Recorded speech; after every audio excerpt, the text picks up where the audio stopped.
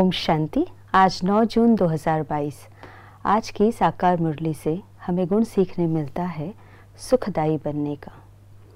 जब भी हम किसी से मिलते हैं तो हम 3 तरह से अपनी ऊर्जा का आदान प्रदान करते हैं, अपने विचारों से, अपनी वाणी से और अपने कर्मों द्वारा। थॉट, वर्ड और एक्शन के द्वारा हम एनर्जी ट्रांसमिट करते हैं, एनर्जी एक्सचेंज करते हैं। अगर वो एनर्जी यानी कि विचार, वाणी और कर्म में नकारात्मकता है तो हम नेगेटिव एनर्जी एक्सचेंज कर रहे हैं, और अगर हमारे थॉट, वर्ड और एक्शन में सकारात्मकता यानी पॉजिटिविटी है तो हम पॉजिटिव एनर्जी एक्सचेंज करते हैं।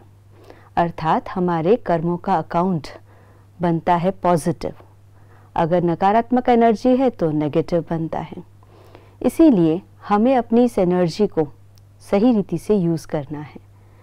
कई बार हमारे मन के विचारों के अंदर नकारात्मकता होती है और बार बार वो नकारात्मक विचार हम किसी के लिए कर रहे होते हैं, तो उनके साथ हमारे संबंध कभी भी अच्छे नहीं बन पाते हैं।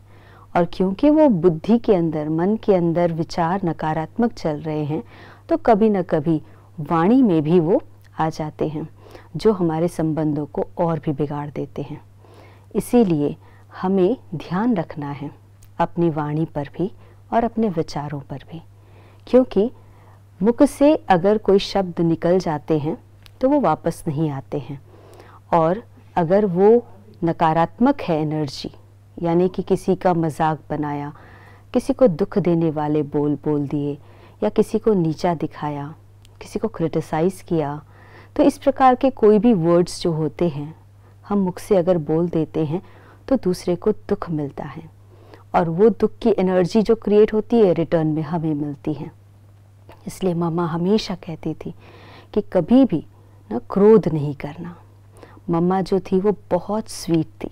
मम्मा के जीवन में अंश मात्र भी क्रोध नहीं था, और अगर किसी के जीवन में क्रोध होता था तो मम्मा कहती थी क्रोध को भूत कहा जाता है, और इस भूत को अपने जीवन में प्रवेश नहीं होने देना, क्योंकि वो नेगेटिव एनर्जी हमारे जीवन को दुख अनुभव कराती है और दूसरों को भी दुख देती है। हम अपने जीवन के अंदर अगर सुखदायी कर्म करेंगे, अच्छे विचार करेंगे, तो हमारे अकाउंट भी दूसरों के साथ पॉजिटिव बनेंगे।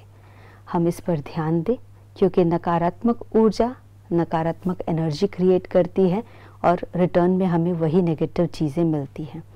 तो अपने अंदर में अपने विचार, अपनी वाणी और अपने कर्म में कभी भी हम क्रोध को न आने दें, और सुखदायी बोल के द्वारा अपने संबंधों को मधुर बनाएं।